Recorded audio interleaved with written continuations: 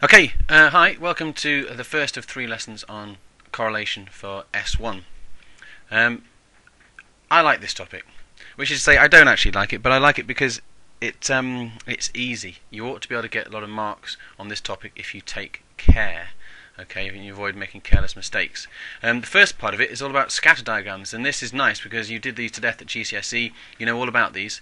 It says here they show visually the relationship between two variables, i.e. the correlation. And there's a fine example here illustrating the correlation between owning cats and being struck by lightning. And actually this makes a serious point, apart from being a joke, which is that there can be correlation between two variables, and it can be meaningless. It doesn't have to imply a relationship, and you have to bear that in mind. Okay, so the first part is just going to be about looking at scatter diagrams and sort of interpreting what they mean based on what they look like, and it's fairly straightforward, and I'm sure you'll remember this. This one here, what type of correlation is that? I'm sure you're already thinking it's a positive, and that's really just because as the height increases, the weight increases. So that's a positive correlation, and if there's a positive correlation, it means you could draw, if you wanted, a straight line, a line of best fit, and it would fit the data fairly well. This one here, there's not a lot going on here as far as I can tell. This dude got quite a high maths mark and did very poorly in English, but this person here got a very poor maths mark and a very poor English mark. So increase in the maths mark made, has very little relationship, very little bearing on the change in an English mark, and you can't see it as a straight line basically. So for this we'd say there's either no correlation or we'd say there's zero correlation. Lastly, this one here, I'm sure you're thinking this already, this is a negative correlation. Okay, that basically means as one variable increases, the other one decreases, and it sort of stands to reason that when you get more rain, you're likely to have less sunshine. So anything that's sloping downward to the right, you would describe as negative correlation.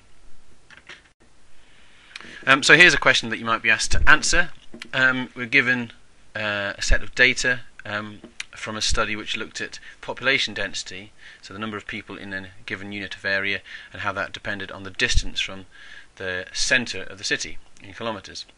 And the results are given there, and they've already been plotted in this scatter diagram here. It says that these ones have been omitted, and the first thing that we're going to do is to plot those. But before I do that, you just want to make you aware that when to have data that's suitable for a scatter diagram, it needs to be bivariate data, which you'll say more about later, but that just means it comes in pairs. Okay, so this 0.6, that corresponds to this 50. Okay, so a particular place that they looked at that was 0.6 kilometres from the city centre had a population density of 50. We cannot just take this list of distances and this list of population densities and just look at them separately, or if they're given to us just as two separate lists, that will be meaningless. They have to come as pairs.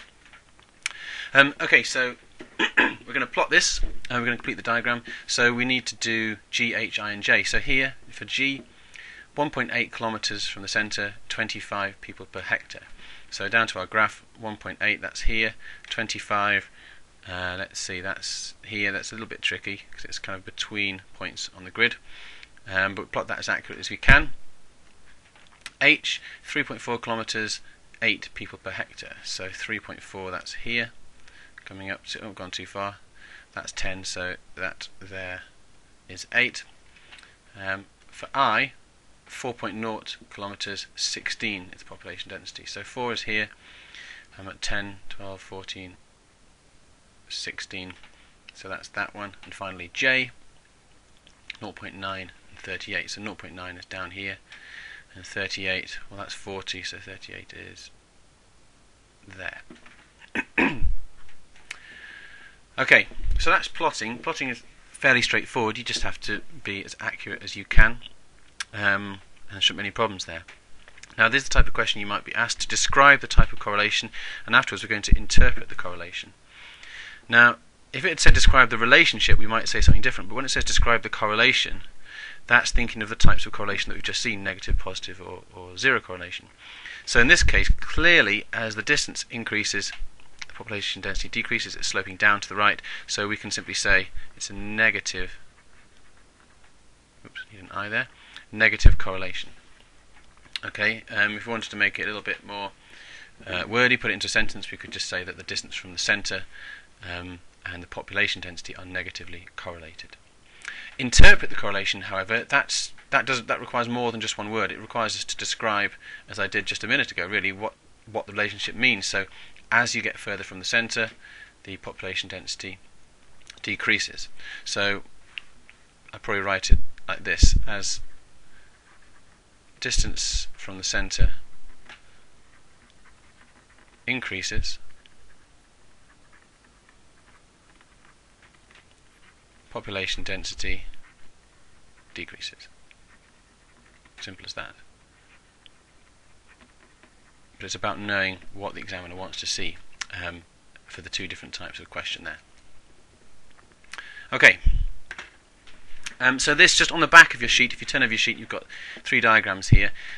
This is just an alternative way of, I guess, looking at scatter diagrams and how you can tell what kind of correlation is there. Now in this case, looking at that, that's pretty obvious. Okay, that's a positive correlation. But if you're not sure, if it's more spread out and you're not sure whether there's a correlation there or not, and you're just looking at the diagram, one thing that you can do is, let's say, okay, I'll give my axes labels here. They should have labels. These are my x and y axes. Okay, we've got bivariate data x and y. If you worked out the mean of all the x values that you found, okay, so call that x bar, and we did the same for y. What you can do is you can plot straight lines on your graph, so a horizontal line at y bar and a vertical line at x bar. This means that they'll meet in the middle at the point x bar, y bar. And well, let's just do that sneakily. So done that, and well, you can see there that clearly most of the points lie either in this top right quadrant or bottom left quadrant. So even if it were not quite so clear a relationship, you could count up the number of points in the 4 quadrants, and if you've got significantly more in top right and bottom left, then that would be enough for you to say it's a positive correlation. So for positive correlation, we'd say most points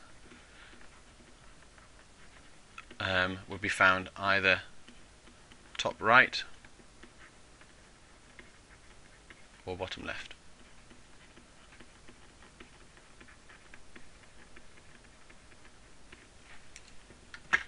For negative correlation, you guys are smart, so I reckon you can figure this out for yourselves. So just pause the video for a moment and draw on the lines like above, and then just note down where the points ought to be for a negative correlation.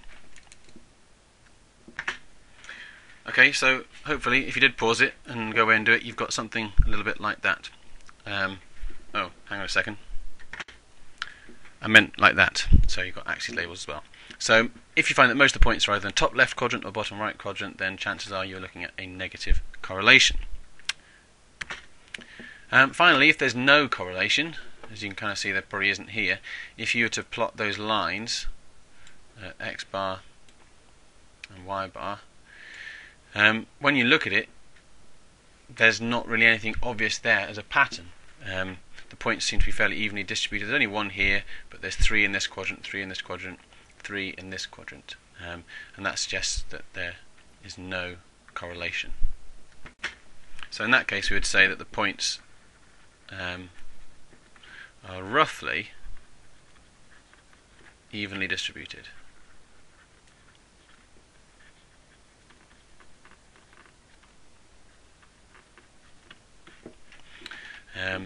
And that's the end of this lesson. See you in lesson 2.